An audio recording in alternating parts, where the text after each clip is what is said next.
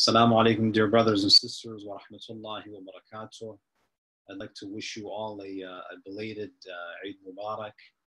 Alhamdulillah, Allah subhanahu wa ta'ala has given us the tawfiq once again to continue our reflections on Surah Al-Anbiya. And we left off at verse number 9, where Allah subhanahu wa ta'ala says, Bismillah ar-Rahman ar-Rahim, ثُمَّ صَدَقْنَاهُمُ الْوَعْدَ فَأَنْجَيْنَاهُمْ وَمَنْ نَشَاءُ وَأَهْلَكْنَا الْمُسْرِفِينَ. Allah says in verse number 9, then we fulfilled the promise to them and saved them and whomsoever we willed, and we destroyed the transgressors. In the previous verses, Allah subhanahu wa ta'ala was sharing the confrontations and the discussions between the Prophet and the mushrikeen. And there was a lot of back and forth. The disbelievers, the opponents of the divine message would taunt, they would ridicule, they would make accusations, and the Prophet would respond to their attacks in the most dignified and noble way. So in the previous verses, there is this struggle between the proponents of truth and the proponents of falsehood, between the army of haqq and the army of batil. And then here Allah subhanahu wa ta'ala, He says, ثُمَّ صَدَقْنَاهُمُ الْوَعْدَ. Now in the previous verse, Allah subhanahu wa ta'ala had said, answering one of the arguments of the mushrikeen, saying that, why is it, this man, Muhammad, is nothing but a human being. He's nothing but a human being. What makes him special? And Allah subhanahu wa ta'ala responds by saying, وَمَا جَعَلْنَاهُمْ, in verse number 8, وَمَا جَعَلْنَاهُمْ جَسَدًا لَا يَأْكُلُونَ الطَّعَامِ وَمَا كَانُوا خَالِدِينَ.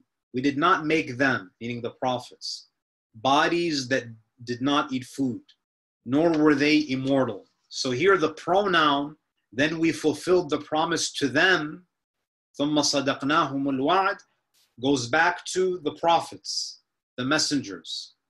So here Allah says, then we fulfilled the promise to them and saved them and whomsoever we willed, and we destroyed the transgressors.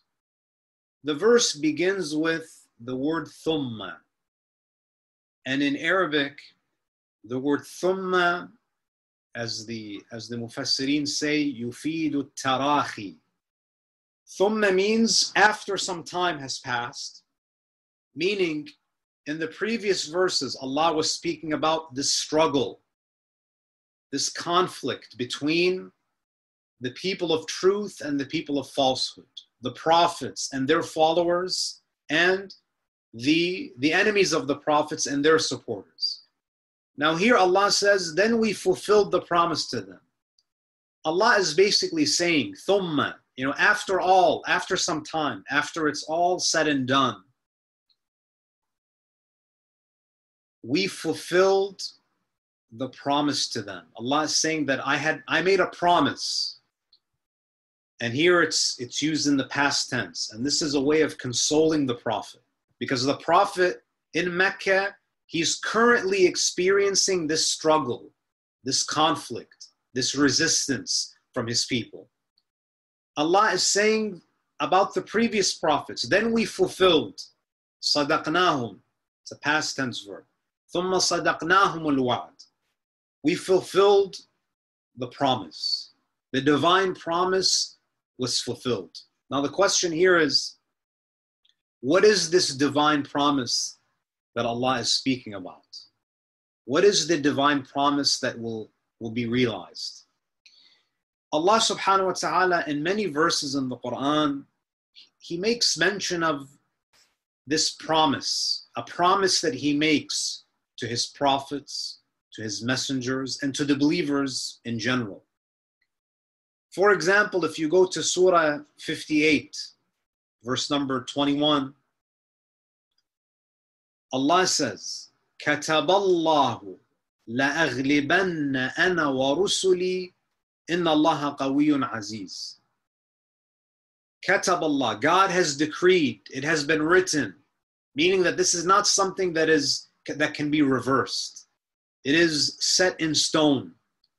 كَتَبَ Allah, Allah has written, He has decreed what? لَأَغْلِبَنَّ أَنَا وَرُسُلِي, that me and my messengers will surely gain victory. Why? إِنَّ اللَّهَ قَوِيٌّ عَزِيزٌ, because God is all-powerful. He's almighty. ثُمَّ صَدَقْنَاهُمُ الْوَعْدَ. Now what does it mean? What does Allah mean when He says that we will be victorious?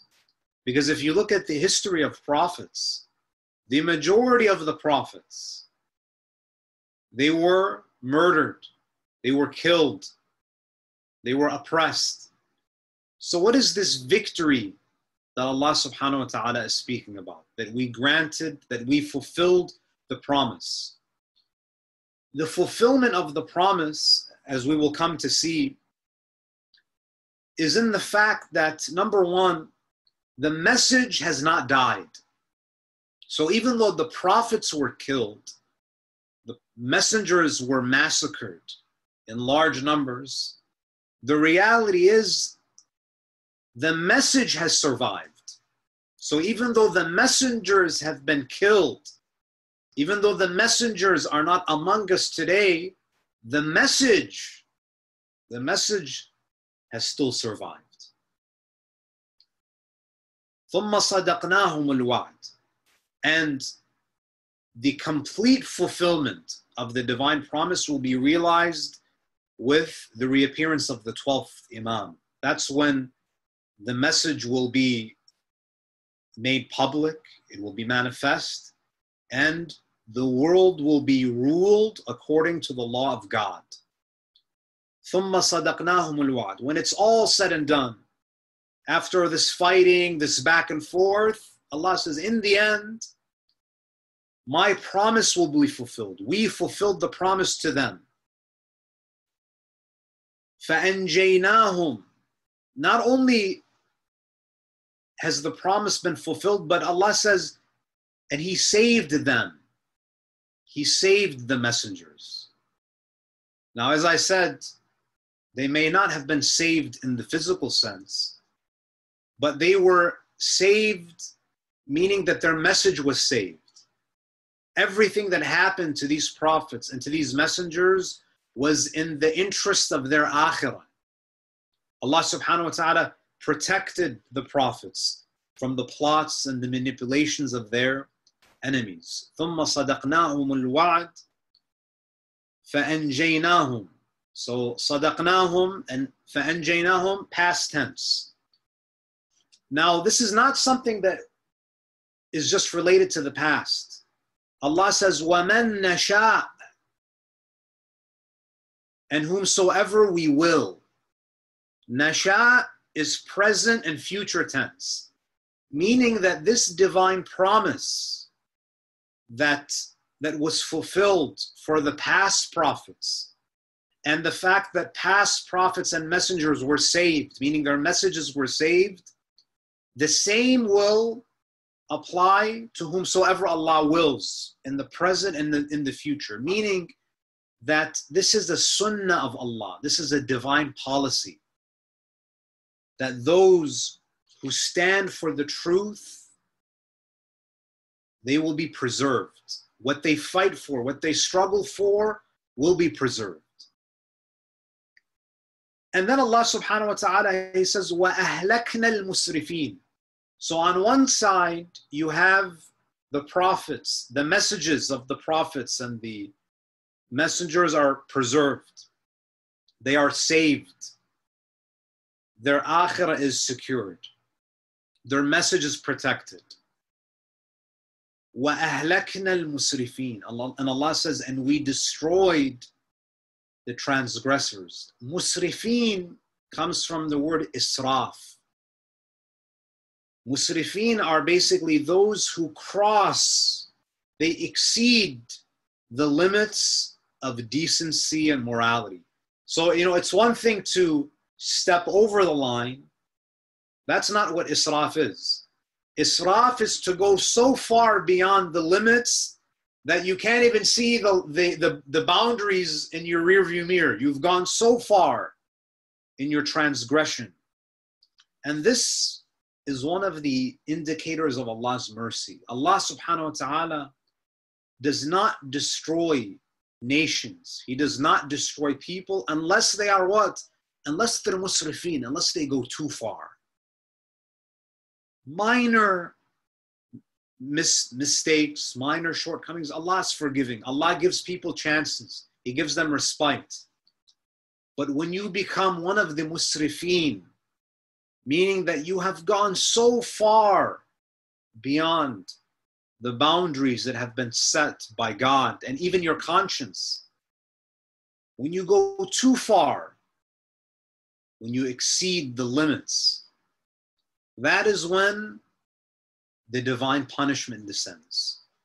ثُمَّ صَدَقْنَاهُمُ الْوَعْدَ فَأَنْجَيْنَاهُمْ وَمَنْ نَشَاءُ وَأَهْلَكْنَا الْمُسْرِفِينَ. If you look at Surah Al-Safat, again, going back to this concept of the divine promise, Allah subhanahu wa ta'ala says in Surah Al-Safat, Surah 37, verses 171 to 173, Allah says, وَلَقَدْ سَبَقَتْ كَلِمَتُنَا, that it has been decreed, it's been said and done. وَلَقَدْ سَبَقَتْ كَلِمَتُنَا لِعِبَادِنَا الْمُرْسَلِينَ, that there was a promise made to the messengers. سَبَقَتْ كَلِمَتُنَا, meaning that this is something that has been ordained. What has been ordained? What is the promise? إِنَّهُمْ لَهُمُ الْمَنْصُورُونَ, surely them and them alone, they are the ones who will be helped and supported. Mansur comes from the word Nasara. Nasara is to help, Mansur is to be helped. But Allah says, it has been ordained to my messengers that they will be supported, they will be helped.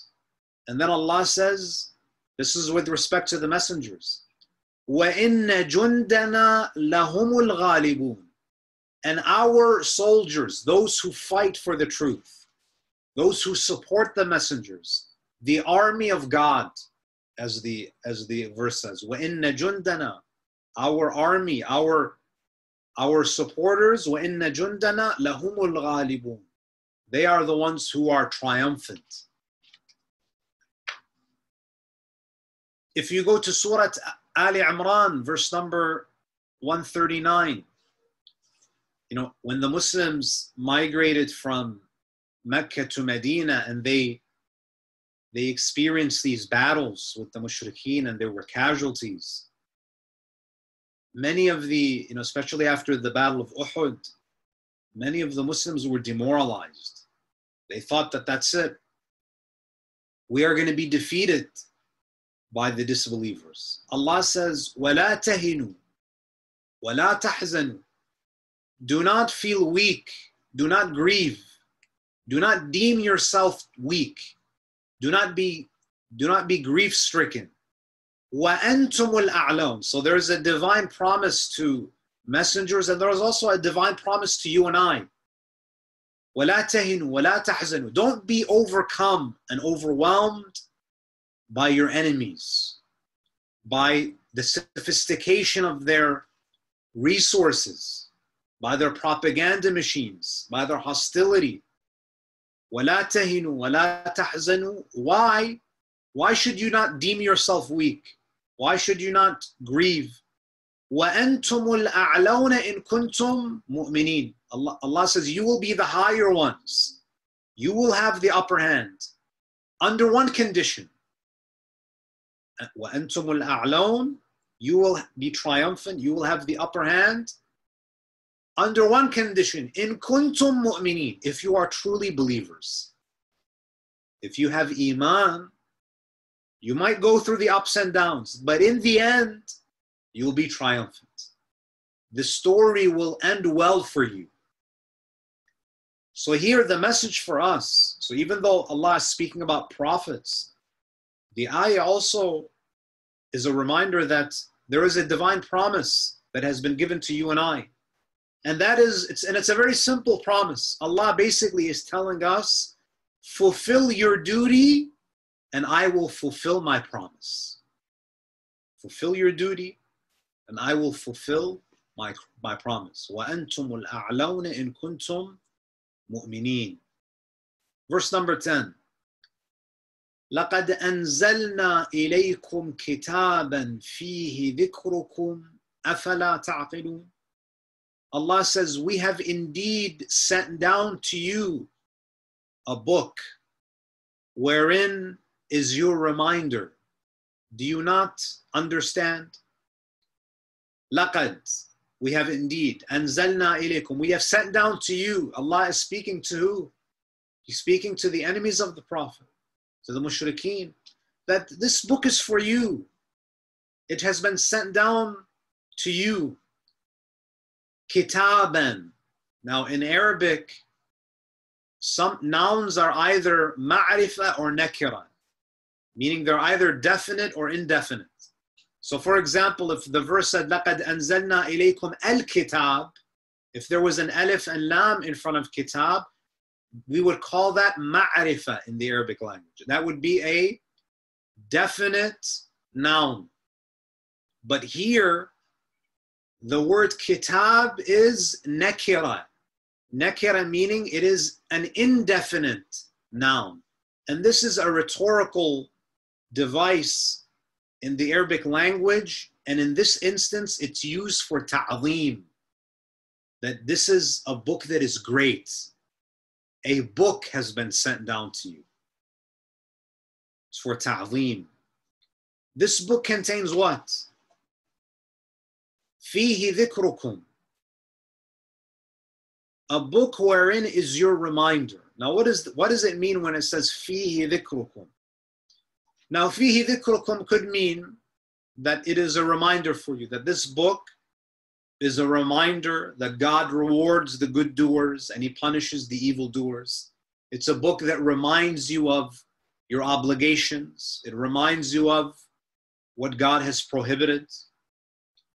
But there are other mufassirin that say that no, the meaning of fihi dhikrukum is not a reference to reminder. What it means is, dhikr here means nobility, dignity, and honor. So the meaning of the verse would be, we have indeed sent down to you a book wherein in it is your honor and your dignity and your nobility if you follow it. Meaning that if you want honor, if you want nobility, if you want dignity, this Quran guides you to a noble life. It guides you towards a dignified life, a life of honor. Now, what's the argument? How do they support this opinion? They say, some of the mufassirin of the Quran, they say that if you go to Surah 94, Alam nashrah laka sadrak, verse number 4, Surah 94, verse number 4, what does Allah say about the Prophet? وَرَفَعْنَا لَكَ ذِكْرَكَ. And we have elevated your dhikr, meaning your honor, your dignity. We have elevated your nobility. Because, one example is that every day, 5 times a day or 3 times a day, the name of the Prophet ﷺ is mentioned immediately after the name of God. That Allah has honored the Prophet. After we say, Ashhadu an la ilaha illallah, after we bear witness to the oneness of God, after we say there is no God but God, immediately after that we say, Wa ashhadu anna Muhammadan Rasulullah, that we bear witness that Muhammad is the messenger of God.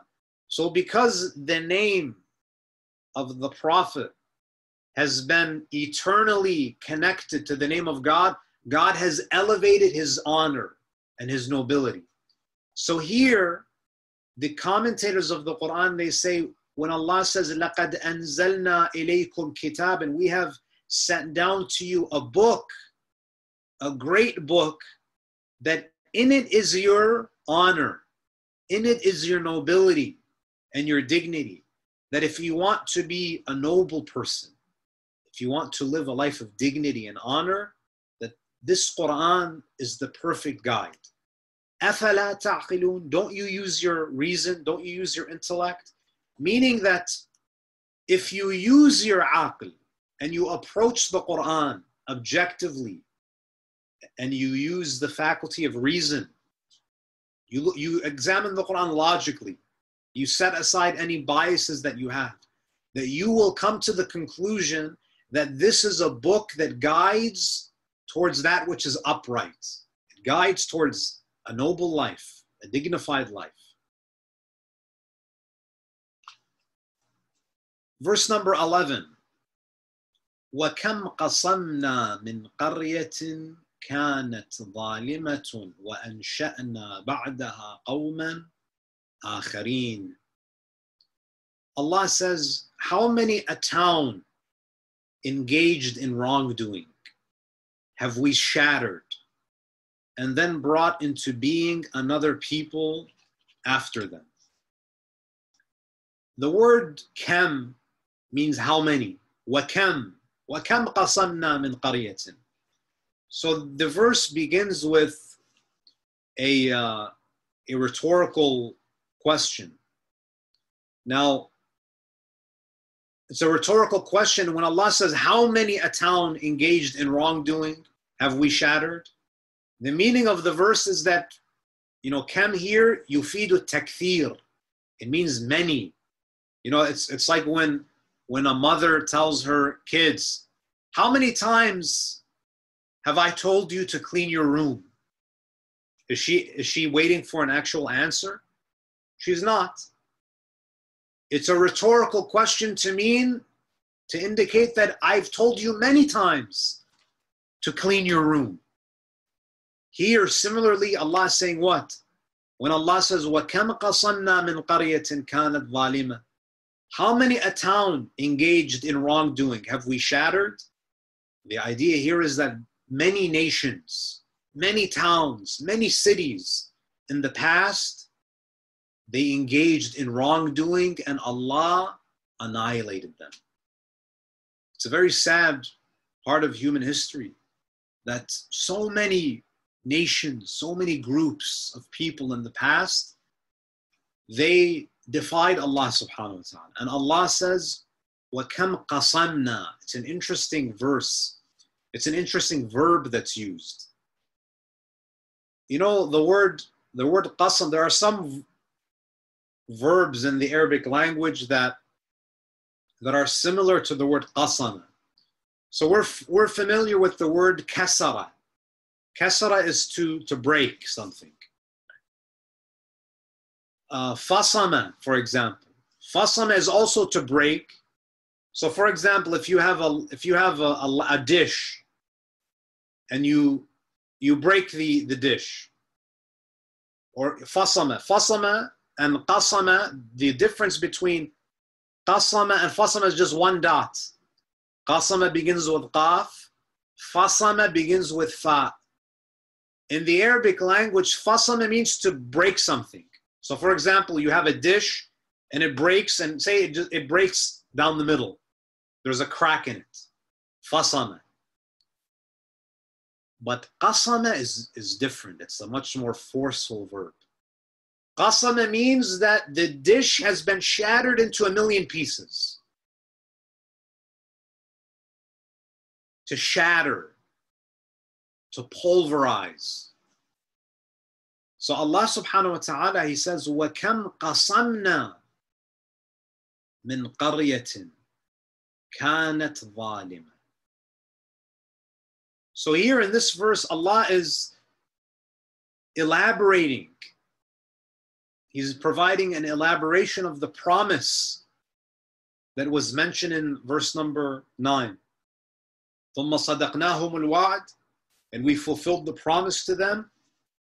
This is an example of the divine promise that He protects the messengers, He saves them, and He punishes the transgressors. And in some cases, the punishment is so severe that it's not, Allah subhanahu wa ta'ala says that He shatters them. He annihilates them. He pulverizes them to such an extent that, you know, when you break something, sometimes it maintains its structural integrity. You might break a dish, but still, you know, there's just a crack. What qasama means to completely obliterate.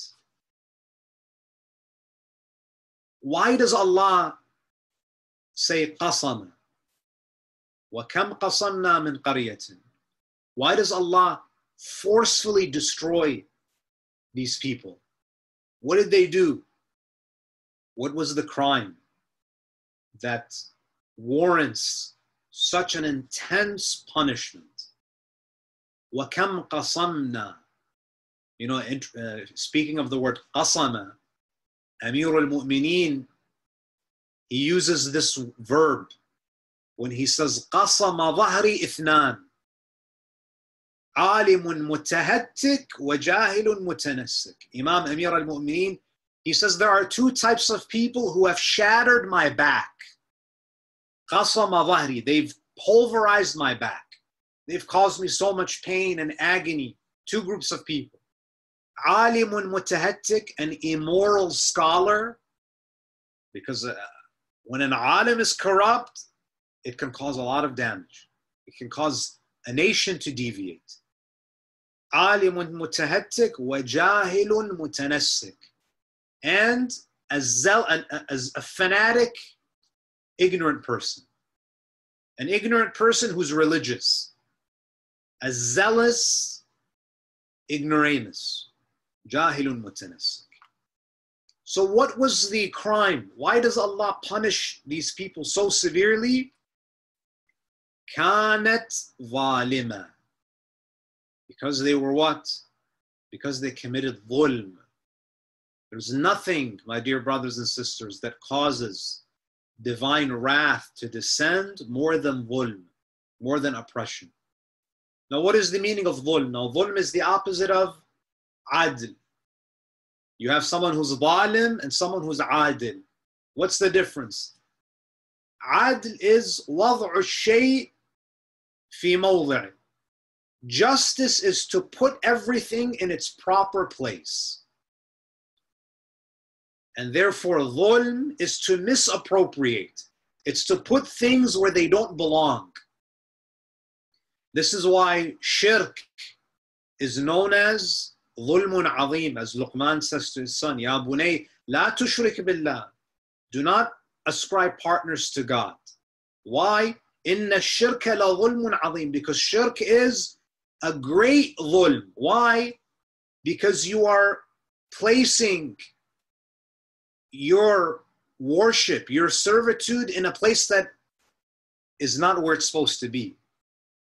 Veneration and worship should be placed with God, and you're placing it in something else. You're misappropriating ubudiyah. You're putting something in its improper place. You're misappropriating worship, adoration, veneration. So dhulm is much broader than just violating the rights of another person. It extends to even dhulm against the self, shirk. So dhulm is a very broad concept. Amir al-Mu'mineen, Ali ibn Abi Talib, he has many beautiful ahadith about dhulm, about the danger of dhulm. The Imam alayhi salam, he says, al-dhulmu yuzillu al-qadam. Dhulm, especially dhulm against others.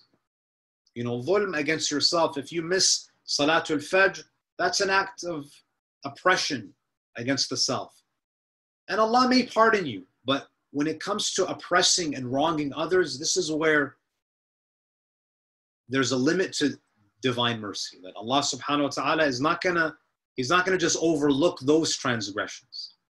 So Amir al-Mu'mineen, he says, al-dhulmu yuzillu al-qadam, that oppression, wrongdoing, especially against others, makes the feet slip. Meaning that when you commit dhulm, you are much more susceptible to other forms of deviation. You lose the tawfiq of hidayah.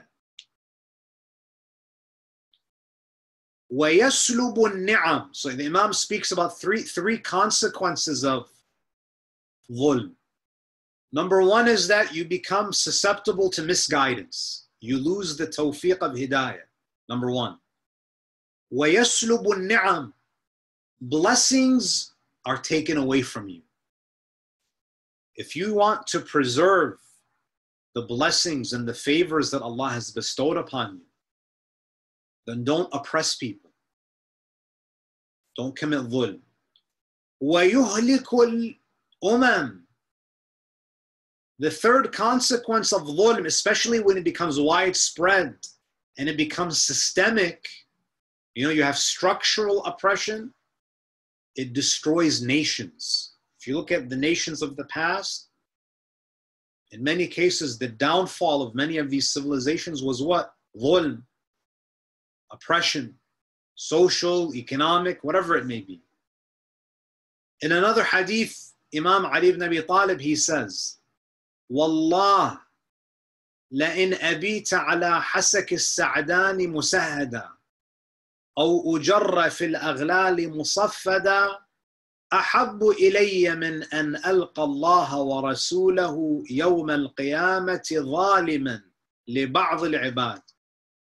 Imam Ali ibn Abi Talib alayhi salam, he says, I swear by God, I would rather lay on a bed of spikes, on a bed of thorns, awake all night, or I'd rather be dragged in shackles in the streets.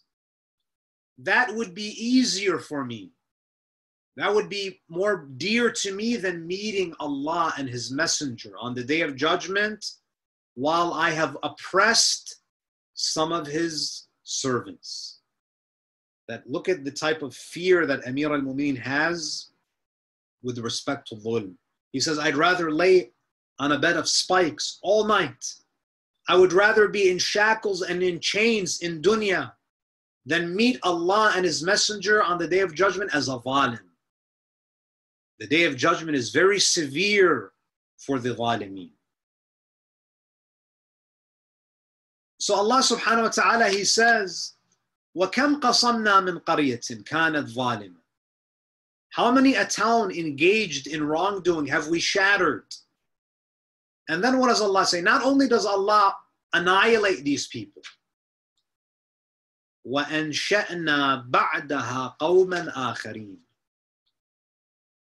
Allah says, and then brought into being another people after them. Some of us, some nations, they think that they're indispensable. Allah subhanahu wa ta'ala says, not only will I annihilate you, not only am I able to completely obliterate you, I will bring about another people that will replace you, and you will become forgotten. And the word Allah uses is nasha'a, right? وَأَنْشَأْنَا بَعْدَهَا قَوْمًا آخَرِينَ. There's a difference between khalaqa and nasha'a. Khalaqa means to create. But nasha'a means to create, to nurture, to foster, and to allow something to bloom. Meaning that Allah says that how many a town engaged in wrongdoing have we shattered? So not only, Allah says, not only will I obliterate them, you will become forgotten. And I will replace you with another group who I will nurture, who will grow and who will bloom. And I will raise them up to such an extent that you will become forgotten. Some of us, we think we're so important that if we leave this life, people are going to grieve for us until Yawm al-Qiyamah. That's not the case. Allah says, no, there are entire nations that existed before you. And this is a very powerful lesson to Quraysh, the enemies of the Prophet. There were so many who came before you. Where are they? No one even talks about them.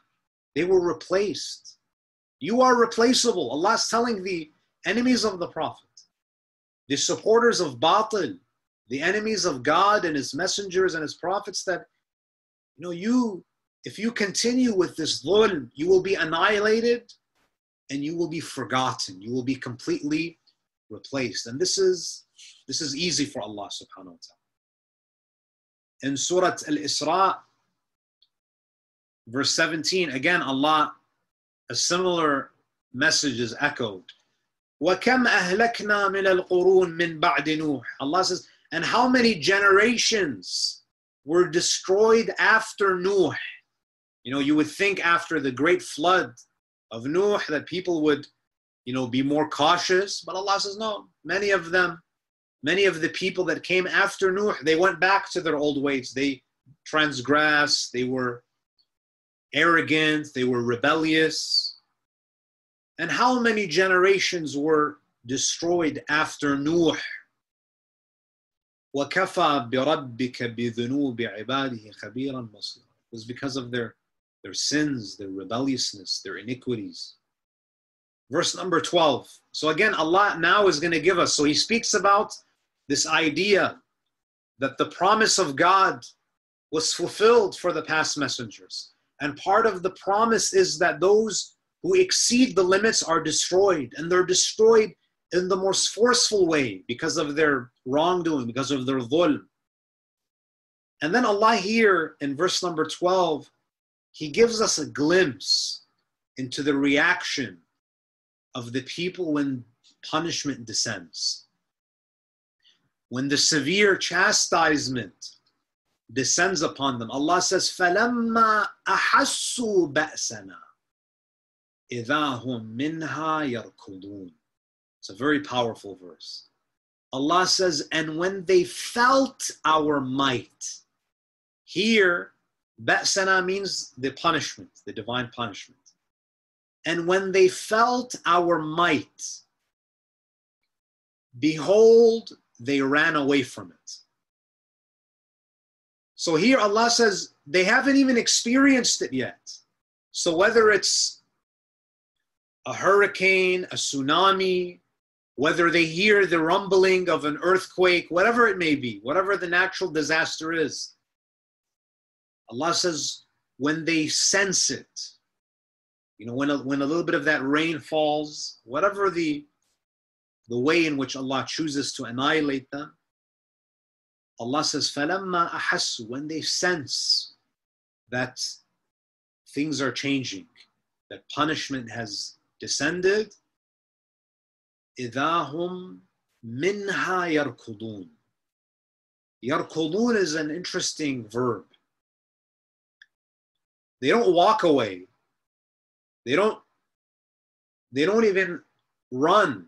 You know, يَفِرُّ, they don't flee. يَرْكُضُونَ. يَرْكُضُونَ is to run in a way that you didn't even think you were capable of doing. You know, when your adrenaline is running, you know, if I tell you to run a 100-meter dash on an average day, you might get an average time. But if there's a ferocious beast chasing you, believe me, you're going to run like Usain Bolt. The adrenaline is pumping. Yarkudun means that they run with adrenaline. They run faster than they have ever ran. And this is before they even experienced the divine punishment. They sensed it. They felt that it was approaching. فَلَمَّا أَحَسُّوا بَأْسَنَا إِذَا هُمْ مِنْهَا يَرْكُضُونَ. They see that volcanic eruption. They feel the trembling of the earth. They see the tornado coming, whatever it may be. فَلَمَّا أَحَسُّوا, they sense it with their 5 senses. They see it, they hear it, they feel it.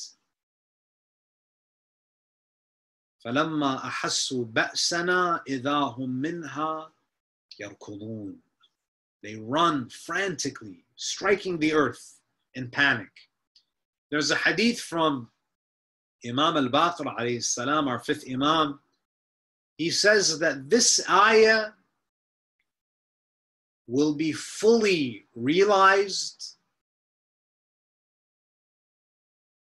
with the appearance of the 12th Imam. Imam al-Baqir says, ذَلِكَ عِنْدَ قِيَامِ الْقَائِمِ عَجَّلَ اللَّهُ تَعَالَى فَرَجَهُ. That this will happen when they see the might, especially those who oppose Sahib al-Asr wal-Zaman, and when they felt our might, they will see that the Imam is too powerful, that they will retreat. So Imam al-Baqir says this ayah, at least on some level, is a reference to something that will happen in the future, to the Imam. When the Imam rises, that the enemies, those who are hostile, those who are benefiting from the way that the world works today, they benefit from the status quo when they witness, when they feel our might. Because ba's is sometimes used in the Arabic language to refer to a military power. And here, Imam al-Baqir says that this is a reference to the military power of the 12th Imam. فَلَمَّا أَحَسُّوا بَأْسَنَا إِذَا هُمْ مِنْهَا يَرْكُضُونَ.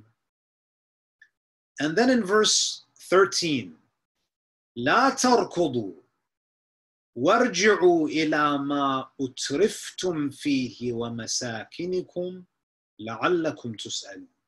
Do not run away. Now, who is saying this? There's a difference of opinion. Some say that this is Allah speaking. Others say that it's the malaika, the angels of punishment, who are saying this. Do not run away, but return to the luxury you have been given, and to your dwellings, that perhaps you may be questioned.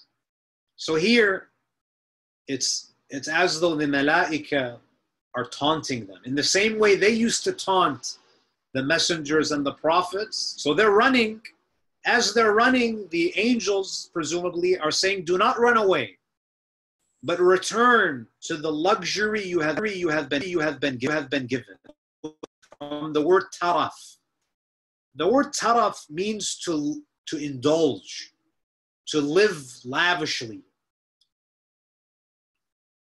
Just to give you an example, some of us, we live comfortable lives. We have a small family, 3-4 members, and we have 3-4 bedroom houses, maybe 5 bedroom houses. You're living comfortably. But taraf is, for example, if you have, you and your wife, and you have 2 kids. If you have a 4-bedroom house, this is not taraf. You're living comfortably, alhamdulillah. You're living much more comfortably than most people. But taraf is to be a 4-member family, husband and wife and 2 kids, and you have 8 bedrooms, 10 bedrooms. This is taraf. You drive a $300,000 car, and say you make $100,000 a year. This is taraf. This is very excessive. So these people that Allah speaks about, when the punishment came to them, they were so engrossed in materialism. They overindulged. And this shows you the dangers of indulging too much in dunya. This is why it's important to always give sadaqah, to give charity, to protect your heart from hubbud dunya. And Allah says that we gave them this luxury. If you look at the verse, لا تركضوا وارجعوا إلى ما أترفتم فيه. The luxury you have been given. Meaning that Allah gave them this luxury. So sometimes when Allah gives you a lot of material blessings, when He gives you material enjoyments, it's actually not a reward, it's a punishment. If you go to Surah Al-An'am, verse 44, Surah 6, verse 44, فَلَمَّا نَسُوا مَا ذُكِّرُوا بِهِ. When they forgot what they were supposed to remember, they forgot Allah, they forgot the Akhirah, they were heedless. How does Allah punish them? فَتَحْنَا عَلَيْهِمْ أَبْوَابَ كُلِّ شَيْءٍ. Because they were heedless, Allah says, I opened the doors for all things. Meaning, I opened up the floodgates of dunya for them. I gave them the dunya on a silver platter. حَتَّى إِذَا فَرِحُوا بِمَا أُوتُوا. Until they became very pleased and very jubilant over what they were given. حَتَّى إِذَا فَرِحُوا بِمَا أُوتُوا أَخَذْنَاهُمْ بَغْتَةً. We seized them suddenly. فَإِذَا هُمْ مُبْلِسُونَ. And they were bankrupt. They had nothing. They did not make use of the wealth and the sustenance that we gave them. And sometimes Allah gives you dunya, He gives you material blessings as a reward. Surah 7, Surah Al-A'raf, verse 96. وَلَوْ أَنَّ أَهْلَ الْقُرَىٰ آمَنُوا وَاتَّقَوْا. If the people of the village, if the people believed and they were pious, لَفَتَحْنَا عَلَيْهِمْ بَرَكَاتٍ مِّنَ السَّمَاءِ وَالْأَرْضِ. If they only believed and if they were pious, we would have opened up the blessings, barakat, from the heavens and the earth. The difference between when Allah gives to a non-believer and when Allah gives to a believer is that Allah puts barakah in the wealth and in the goods that He gives to a believer. When Allah gives dunya to a mu'min, He puts barakah in it. And the meaning of barakah is what? That you are able to do more with less. That there's barakah in your wealth. Even if Allah gives you a little bit, it goes a long way. Allah puts barakah in your time. So barakah is the ability to do more with less. So it's not about the quantity of dunya that Allah gives you. It's about the quality of the dunya that He gives you. The material gifts that He gives you. لَعَلَّكُمْ تُسْأَلُونَ. So you can be questioned. Again, this is a kind of rhetorical device alluded to the impossibility of escaping that punishment that has descended. قَالُوا يَا وَيْلَنَا إِنَّا كُنَّا ظَالِمِينَ. They said, "O woe unto us. Truly we have been wrongdoers." It's amazing that when people face their death, when they face their end, their fitrah becomes activated. Their consciousness comes to life. They realize that they were living immorally. They realize that they were misguided. They realize that they did not treat these blessings as they should have been treated. But such admission is too late.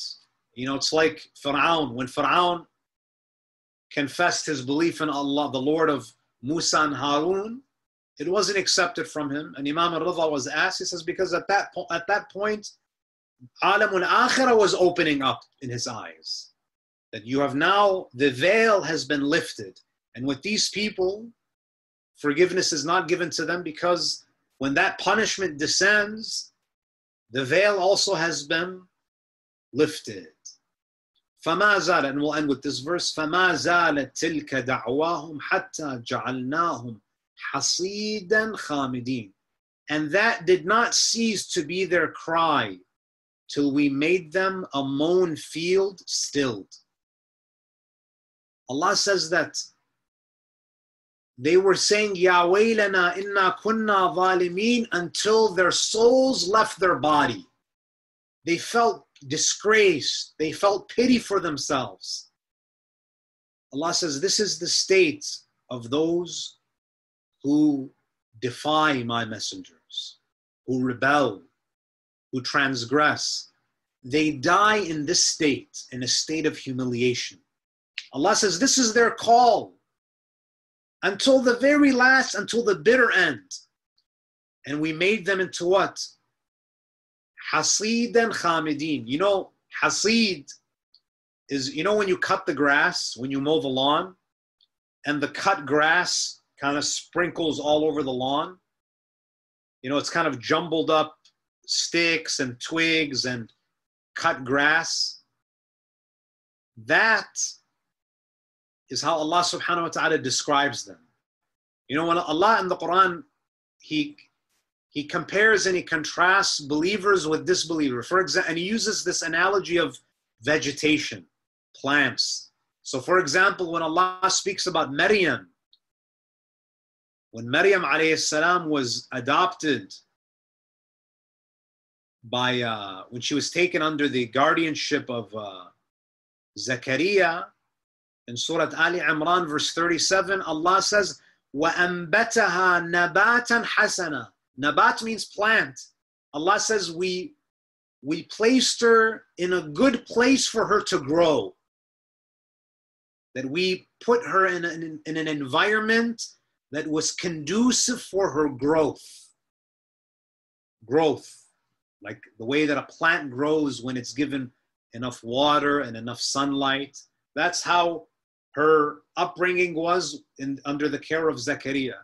But here Allah, when He speaks about the mushrikeen, they're like cut grass. That when the grass is cut from the root, it dies immediately. It's dead. And then when you want to get rid of that cut grass, it becomes dry very quickly. And Allah says, khamidin. Khamidin is when you burn something that is dry. When grass becomes dry and you set it on fire, it ignites immediately. Within seconds, it becomes what? It becomes ash. And it's like it never existed. And this is the condition of the enemies of God. That they're just like that mowed lawn, that grass, that when it burns, you burn it, and it's gone. It gets swept away by the wind, and it's like it never existed. And if you look at the enemies of the prophets, whether it's Namrud, whether it's Fir'aun, whether it's the enemies of Imam al-Hussein, the enemies of Ali ibn Abi Talib, you look around today, no one even mentions them. It's like they didn't even exist. You know, Muawiyah at one time, he had an entire kingdom. But look at the dome of Ali ibn Abi Talib and look at Muawiyah. That they're gone. جَعَلْنَاهُمْ حَصِيدًا خَامِدِينَ. So the way that you get rid of this dried grass is you burn it. And it's gone. Within moments, it vanishes like it never existed. And this is the divine promise. That those who stand for truth, who align themselves with the divine message, who are the supporters of the prophets and the messengers, Allah will immortalize them. And those who stand in opposition, they're like that cut grass, that hasid, that dies, becomes dry, and it's burned, and it becomes ash, and it gets taken with the wind. We ask Allah Azza wa Jal to bless us and guide us and allow us to witness the fulfillment of the divine promise. Wa sallallahu ala Muhammadin wa alihi al-tahirin. Barakah. You know, the word barakah, according to Arab linguists, some say that it comes from the word birka, which is basically, it refers to kind of a body of water that is still. And it denotes something that's that remains. You know, after it rains, for example, you have a birka. You have an area where water is collected, and even after the rain is gone, that puddle remains. So barakah, it comes from this idea of something that is good, that endures, something that lasts. You know, and that's why, you know, Allah subhanahu wa ta'ala, you know, in Surah Al-Mulk, you know, تَبَارَكَ الَّذِي بِيَدِهِ الْمُلْكِ. That barakah is with Allah subhanahu wa ta'ala. That when you dedicate, when you do anything for the sake of Allah, you have that element of barakah. It endures. It lasts. That whatever you do for Allah, it endures. And everything that is done for other than Allah, it perishes. And when you do something for the sake of Allah, no matter what the quantity is, it will endure. So that's what I mean by, you know, barakah. One of the implications of barakah is that you're able to do more with less. You know, just like with the Ahlul Bayt alayhimus salam. even though their resources were very limited, they were able to achieve a lot. For example, we're speaking about the barakah of time, to do more with less. Fatima Zahra alayhi salam lived 18 years, 18 lunar years, I might add, a very short life. So even though her time in this life was very limited, it was a very small amount of time, but she was able to do so much good with that little bit of time. Why? Because her life had barakah. Same thing with wealth. There might be someone who makes $300,000 a year, but he doesn't get the tawfiq to go to Hajj. He has a lot, but he cannot do anything with these resources. And then you might have someone who lives in one of the villages of Africa. He lives a very simple, humble life, but with his small means, he's able to go to Hajj. So this idea of barakah, the ability to do more with less. Why? Because of your intention. If you adjust and you fine tune your intention and you do things fi sabilillah, you'll be able to achieve a lot, even if your resources are very limited. So yeah, that would be another example. And in fact, some of the mufassirin, when they discuss these verses, especially, if you go back to verse number 9, ثُمَّ صَدَقْنَاهُمُ الْوَعْدِ, that this was Allah subhanahu wa ta'ala hinting at the conquest of Mecca. So, the Muslims are a minority, they're vulnerable, they're surrounded by their enemies. So this was kind of a foreshadowing of the conquest of Mecca. So when the Prophet conquered Mecca, some of his most staunch enemies retreated. They were literally running when the Prophet ﷺ conquered Mecca. So this is something, according to Imam al-Baqir, that this is something that will be witnessed on a grand scale with the dhuhur of the 12th Imam. Not necessarily. We don't know. Only Allah subhanahu wa ta'ala can, or prophets or imams, people who have ilm al-ghayb, can comment about whether a natural disaster is a punishment or not. We don't know. But we do know that in the past that this has been one of the ways in which Allah subhanahu wa ta'ala punishes. And one could say that, how about the children and those who are innocent among them?